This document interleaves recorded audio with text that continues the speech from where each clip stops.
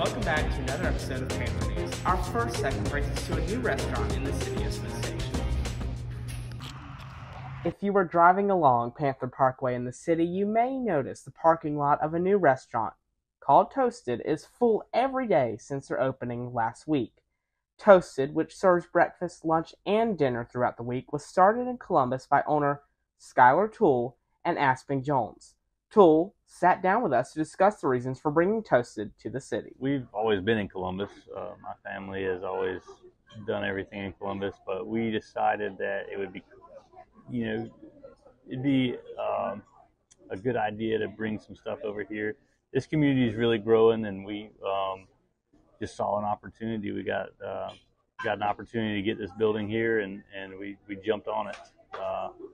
We feel like it'd be lucrative for both the city and us to bring in some extra revenue, and I just think it's going to work out really good for everybody. So far, the community's reaction has been beyond great, and many are going to social media to show their support. The community has been reacting really well to the new restaurant. Everybody's come out and support us. We've been super busy since we opened the door. We just asked everybody to be patient while we work through a few of these bugs that we've got to work through. But other than that, everybody's really loving it, and we couldn't be happier. Toasted is open every day to serve the community minus Mondays and is located on Panther Parkway between Fellowship Baptist Church and Panther Mini Storage. For Panther News Network, this is Colin Scargins. Who do you think is going to win the Super Bowl?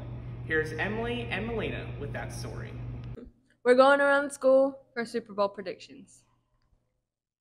People are angry. You want to be on PNN? Sure. Okay. What am I Super doing? Bowl predictions. Who do you think is going to be on the Super Bowl? Who do I think is going to be in the Super Bowl? Yeah.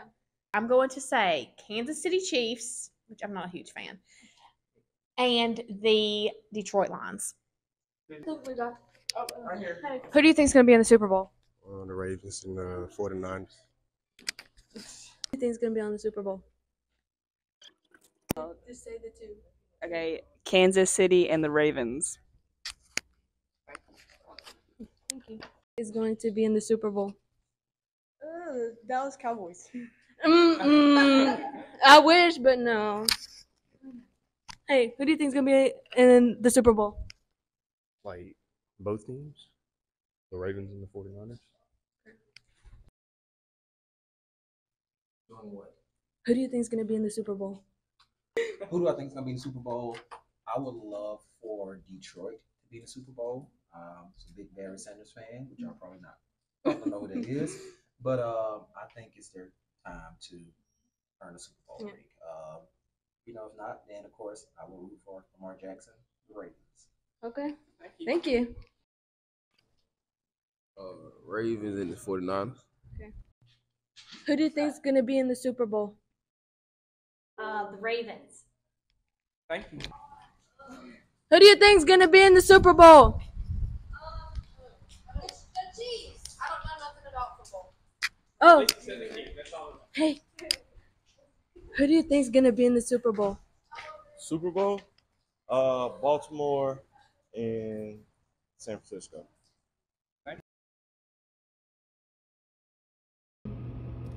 The Mississippi Braves, a AA team, is coming to Columbus. Here's Kanan Saunders with that story.